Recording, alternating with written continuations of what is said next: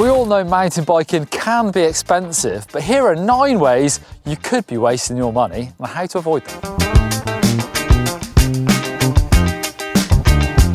Underwashing your bike is really going to wear it out quicker, particularly the drivetrain. Even if you re-lube it back up and douse that thing in oil, it's just going to act like a grinding paste. If it's covered in grit and dirt like mine currently is, it's going to wear that drivetrain away so much faster, and it makes you look super scruffy. Overwashing could also potentially cost you a bit more money, potentially in using more cleaning products, but my top tip here to use minimum amount of this is actually to wet the bike down first, blast off the worst of the mud and the muck, then stick your cleaning product on and then get busy with your brush. Then with a quick rinse off, you won't have used much of your cleaning product and you'll get a really good result.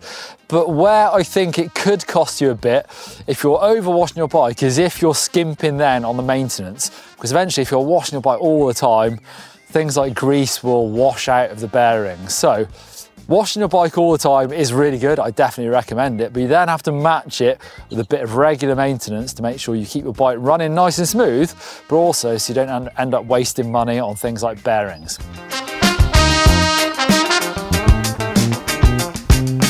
One of the most expensive parts of your bike that is consumable is your drivetrain. Obviously your grips, your tyres, they wear out. Tyres are expensive, I'll get onto those in a minute.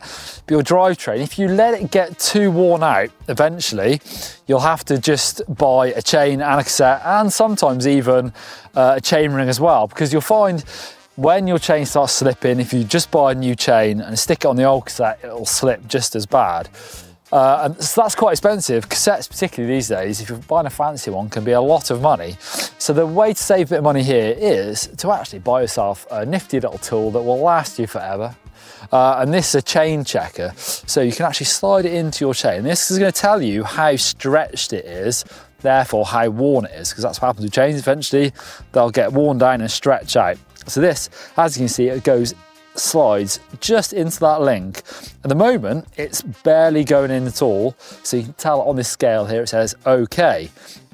If it goes in past that first notch, it's 0.5 worn. If it goes all the way in, it's 0.75 worn. So what you want to do is when your chain gets to about 0.5, then you can replace the chain and you won't have to change a cassette.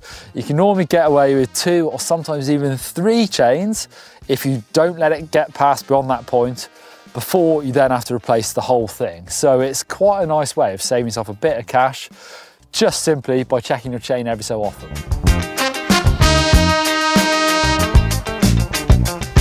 Tyres are generally quite an expensive part of your bike, and of course they do wear out. So try and be realistic with the tyres that you should be running on your bike. I am being Mr. Fancy Pants at the moment because I actually have the Vittoria Enduro race tyres on here. So the race means it's the soft compound, super sticky, like you can see. Put my thumbnail into there, it really moves around. So that is a super grippy tyre, which is a lot of fun to ride. It doesn't roll maybe quite as fast as a trail tyre, but like I say, I love it because it's grippy.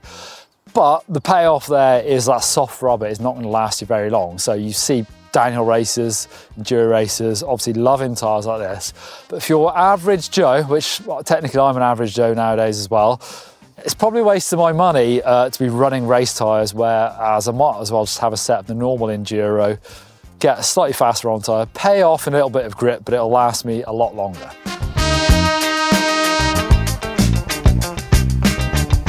There are loads of great options nowadays for frame protection. So if you've got yourself a new bike, now is the best time to do it. Obviously, a lot of bikes these days come with really nice things like chainstay protectors that do a really good job and look really neat nowadays. But often you can add a bit more protection to things like your frame. So you can see there's some really nice clear protection there. See on the cranks, they've got a bit of tatty on this bike now. So it might be time to rip those off, clean it up and stick some new ones on there. Obviously, it's particularly important if you're thinking about selling your bike once you've had enough out of it. You can, like I say, pull it off. The bike's going to look immaculate underneath there. But also on things like chainstay protectors or even cranks. If you're one of those people that rides a bit with wonky feet, we all know one of those. They can actually rub away even through the paint and through the frame sometimes. So definitely get a bit of something between your feet and the bike so you don't damage it. Fork lowers, particularly, I know if people racing downhill, if you're doing uplift in places like the UK, or bikes get stacked together, they can get wrecked. So it's definitely a good idea. Even if you're not thinking about resale money, resale value, get a bit of protection on your bike. It's going to save the frame and the rest of the components.